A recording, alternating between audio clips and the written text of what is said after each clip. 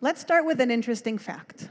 You give me a dirty diaper of a 6-month-old, and I can tell you whether he or she were born by C-section or by vaginal delivery. Amazing, right? How do I do that? My kids think I'm a magician. Please, let's not burst their bubble quite yet. But I'm actually a computational biologist. What does that mean? That means I'm using computer science and math tools to study biological questions.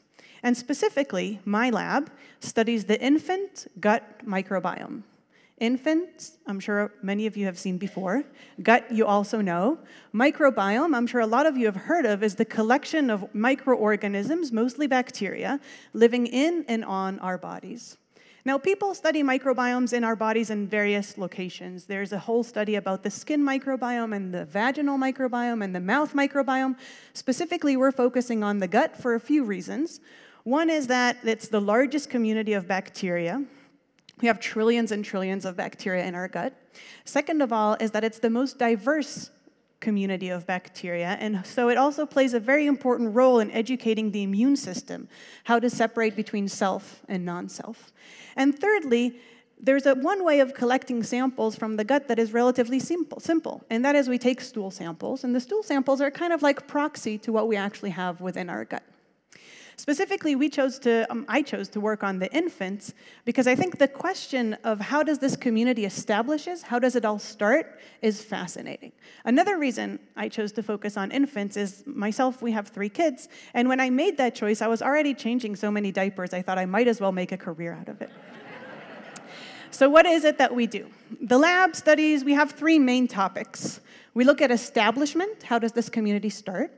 We look at the development of the infant gut microbiome. How does it change in the first, let's say, year of life? And lastly, we talk about what's the impact. Is it important at all for human health or for pediatric health?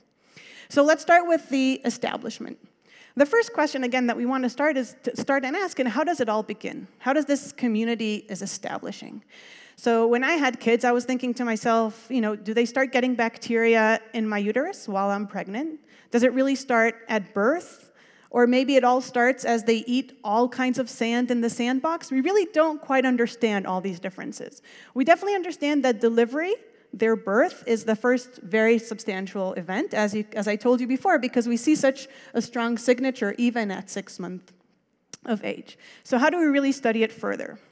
So I just came back from a postdoctoral training at the Broad Institute of MIT and Harvard, and there, together with an OBGYN at Massachusetts General Hospital, MGH, we've started a new cohort, which means we've collected samples for plenty of family, 190, and what we did is we collected stool samples from the babies every day they were at the hospital.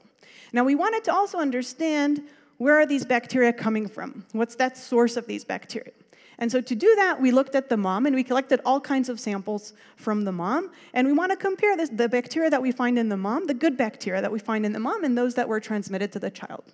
Now, to all the dads in the audience, we definitely think you're important, and you're critical for the process, we can all agree, but when we focus on delivery per se, we think you play somewhat of a lesser role, no offense. And so we're looking at mom and their babies, and we're comparing these. And the way that we do that is that we extract all DNA from our sample, whether it's a swab on the skin or if it's a stool sample, and we sequence at everything. We get lots and lots of DNA sequences. These are bacterial DNA sequences. And from the minute we get these sequences, this really becomes a computer science question. We get files with millions and millions of rows. Each row is a text, some word of length 100 letters. And we're trying to understand which bacteria were present in those samples and what kind of function they could do. So this is basically the computational side of the lab, is building all these algorithms that take into account a lot of sequences and then understanding which bacteria were actually there and actually figuring out if this is the exact same strain of bacteria that we see in the child, and so we can conclude that it transferred from the mom to the child. So that was establishment. The second question is development. So what happens after delivery? The second most influential factor affecting the bacteria in the guts of infants is their early life diet, namely whether they were breastfed or they were formula-fed. Now, why is that playing such an important role? The reason for that is that the third most common compound found in breast milk is a certain type of sugars called human milk oligosaccharides. These are complex sugars, not like glucose and fructose like we all know. And the interesting part is that babies cannot digest these sugars. So one would think, why would the mom, quote unquote, put so much effort into adding these long sugars into the milk if the babies cannot digest them at all? And what was realized is that basically the mom is feeding the bacteria in the gut of her children, which is, again, a really nice concept. And so we have plenty of these sugars. There are between 50 and 200 types of these sugars. And what we're trying to understand is whether the composition of the milk is actually affecting the composition of the gut bacteria. So that is something that we're looking into. And the reason that this is important is, as you can all imagine, the whole idea about infant formula is that we want to mimic what we see in breast milk. And so until 3 months ago, I could come and say there is no infant formula that has any of these complex sugars. But Similac and Materna kind of ruined that line for me. So there is now a certain formula that has one of these sugars. But what we want to really understand is what is the minimal set of sugars that would best mimic breast milk if we would add that to formula. So that was the development. The third part, which I think is probably the most important, the most impactful, is why should you all care? Why does it matter? I hope I convinced you that it's interesting, that delivery mode matters and that breastfeeding matters, but does it really have any influence on our life? And so I'm sure many of you, I definitely know a lot of people that were born by C-section, were never breastfed, and are super healthy, right? They don't have any problems with that respect. However, we do see that epidemiologically speaking, people who are born by C-section have a higher rate, for example, of autoimmune diseases. And we're wondering if that is mediated through some kind of differences in the microbiome in early life and potentially affecting their immune system. So we're looking into the impact, again, in a few different topics. The first is that we're looking at premature infants in the NICU, in the neonatal intensive care unit. And what we're looking at there is two things, I think, for now. One is that we're looking at antibiotic resistance genes. And I'm sure a lot of you have heard of it already. The whole idea is that we have more and more resistant bacteria.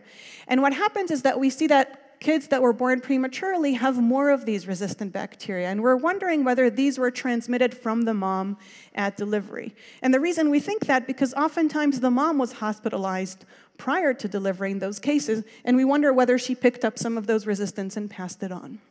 So what we're doing now, we're collecting samples from the mom and samples from the baby, and we're not just asking, is this the same resistance? We're really going deep and looking, is this the exact same gene with the exact same variation that we see in the mom come up again in the child? And if that's the case, can we find some kind of interventions that would perhaps diminish some of that transmission? The other question that we're looking into is if we look at breast milk in the NICU, again, with premature infants, and we want to see how this breast milk is changing over time. What is the immune effect of this breast milk? And so what we're going to do is we're collecting paired samples of breast milk from the mom and infant stool samples in the days that they're in the NICU, and we're trying to see if indeed the composition of the milk, both in terms of sugars and in antibodies, how is that affecting the infant gut.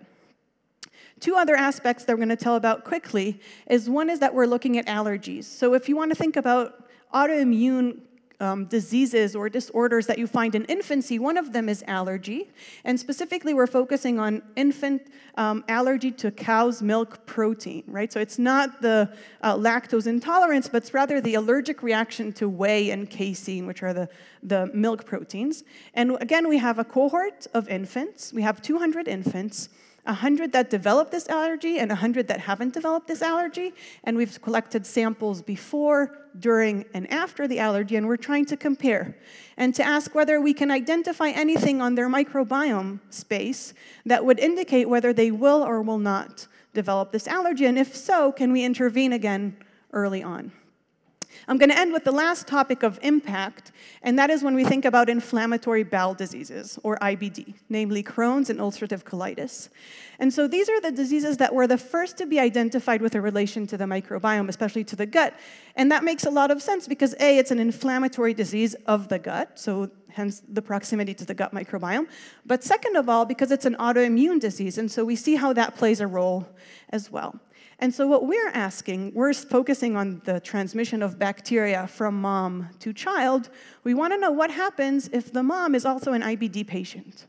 So we're looking at pregnant women who are IBD patients, and we're trying to see whether some of those harmful bacteria, quote unquote, that are associated with IBD are transmitted to the child at early age. And if that's the case, again, how can we intervene and try and help that to be to a lesser degree? So I think these are roughly the things that we're studying in the lab, and I think a lot of us can agree by now that we can think of the microbiome kind of like a new organ.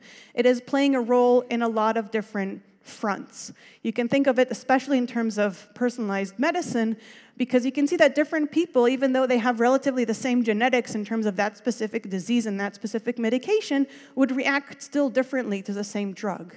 And one reason for that is that their gut microbes can play a role in breaking down that medicine, kind of like they're breaking down the sugar from breast milk, okay?